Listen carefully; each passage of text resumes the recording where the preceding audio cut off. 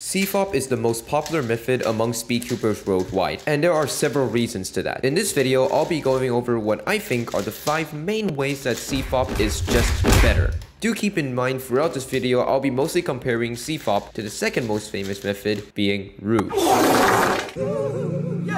The biggest difference between CFOP and Roux is that CFOP relies on algs very heavily. Now, at hindsight, this may seem like a very bad thing. You have to remember more algorithms, but this allows for CFOP to achieve way higher TPS compared to methods such as Roux. With enough practice and very good look ahead, top cubers like Rehang and Max Park can move their hands faster than the fucking Flash and turn at about 10 TPS, which is just completely crazy. And I'm pretty sure Rehang got like a 14 TPS solve or something. Like, Jesus, look at that fucking thing, man. Leave some girl for the rest of us. CFOP's layer-by-layer approach makes it very well suited for solving larger cubes such as 6x6 and 7x7. By not having to use a bunch of fancy and complex finger tricks, CFOP allows you to solve really smoothly. Especially now that there is the whole Yao trend on bigger cubes, you literally already have your cross done, which pairs perfectly with CFOP. Block building is hard, especially in an official competition only having 15 seconds of inspection. On top of that, you got competition nerves, distractions, scramble cover falling over and hitting you in the head, blah blah blah. All of that makes it really hard to build efficient blocks in a tense situation. I have mentioned this before in a previous video. CFOP inspection is rather simple. You really only need to find 4 cross pieces and then maybe a pair or so, then execute. If you do not lack in skill issue, this whole process could be done before the judge even says 8 seconds.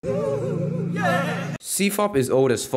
It could very well be older than your grandmother. The fuck you say to me, you little shit? Because of that, there are a lot of resources available for learning and improving. The numerous interesting FDL concepts and also a bunch of last layer algs, you will pretty much never run out of new things to learn. The only thing stopping you from improving is you being a lazy little bitch. That's me. I just described myself. I haven't improved my 3x3 times for 2 years.